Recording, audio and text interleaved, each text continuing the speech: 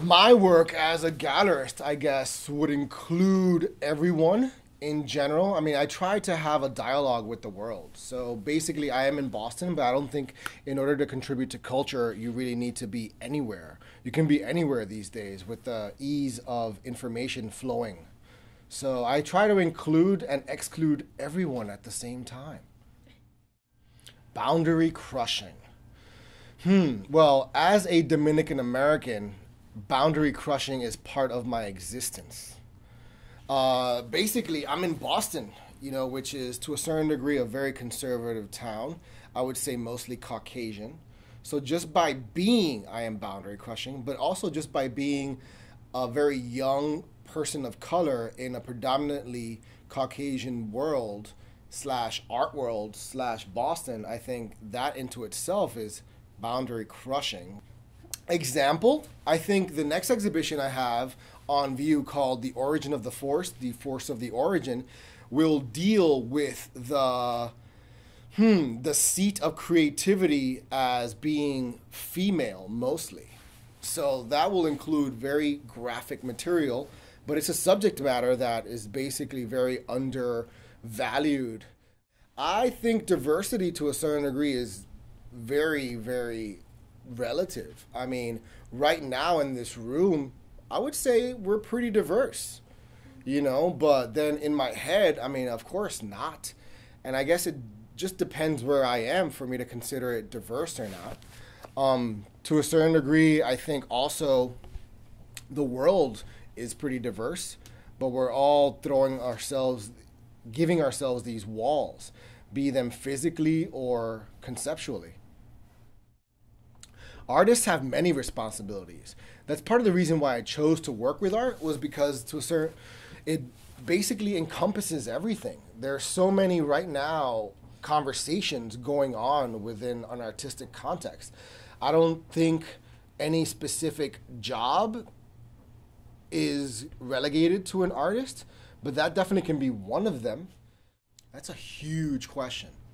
Geographically, break boundaries, they can move. Physically, they can also kind of send their artwork out many, many different ways, send their images, bombard the images they have of their works to many different places. Politically, they can be definitely much more active, but they can also work politically minded with their artwork. Racially, I think that would fall under the rubric of politics. So that's actually a subject matter that can be dealt with, the political matter that they deal with in their artwork.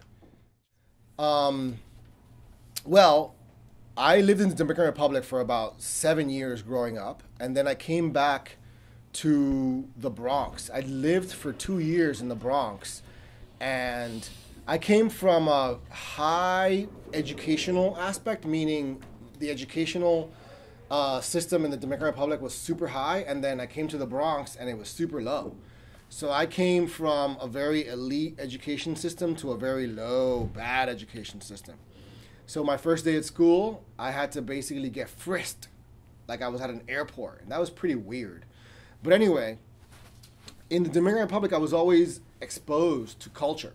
And then in the Bronx, I was barely exposed. I was in an art appreciation class with Professor Recchioni, and he took us to the Whitney Museum of American Art, to specifically the Jean-Michel Basquiat show in 1992, I think it was, or 93 or something. No, 95. I was in high school till 94. So it must have been 93. Anyway, but I was with all these, relatively hard, quote unquote, people, in the Bronx, Bronx, New York. People were getting stabbed left and right. There were single mothers in my class. There were pregnant mothers in my class. There were people that had a job to go to immediately after school. There were people that had just gotten off their jobs. So it was a pretty, rough and tumble situation.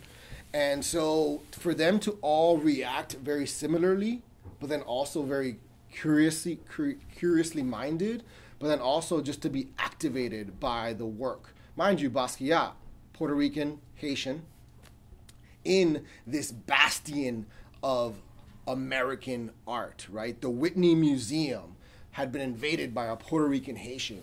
So everybody felt they could do that. You know, everybody felt very ingratiated by that situation.